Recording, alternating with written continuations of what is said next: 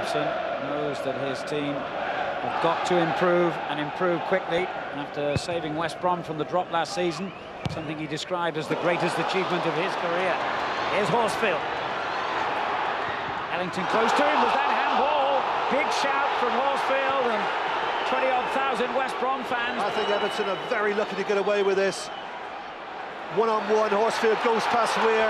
Phil Neville covers back, raises his arm, certainly strikes his arm, and I think that was a penalty.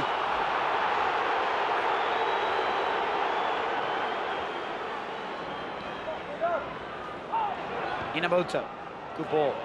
Kanu, really strong there, Kanu, and now he sets it up for Ellington. Brilliant! That will be a penalty. And Hibbert knew it the moment he made the challenge. And will Nathan Ellington record his first ever goal in the Premiership? Yes, he will! A cool, cheeky, arrogant goal at that, and a very, very valuable one. It's in! And it's a terrific header to increase West Bromwich Albion's lead. Well, you were saying it in the first half, how dangerous Clement is from set pieces, and he's underlined it again.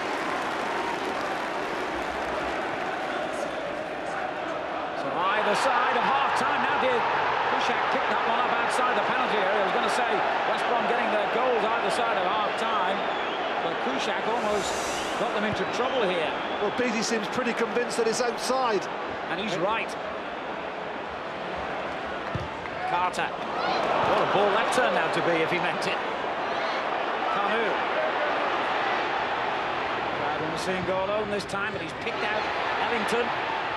That's a better effort! Oh, it's a brilliant effort! How about that? What a goal! Once again, Kanu, as he's been in the previous two goals, he's involved.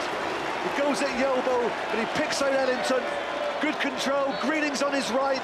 He refuses to give it to Greening because he knows exactly what he wants to do. That's to get it onto his left foot and just bend it around Weir into the far corner, giving Nigel Martin absolutely no chance. This a defeat that will knock them back into trouble again, and it could get worse here.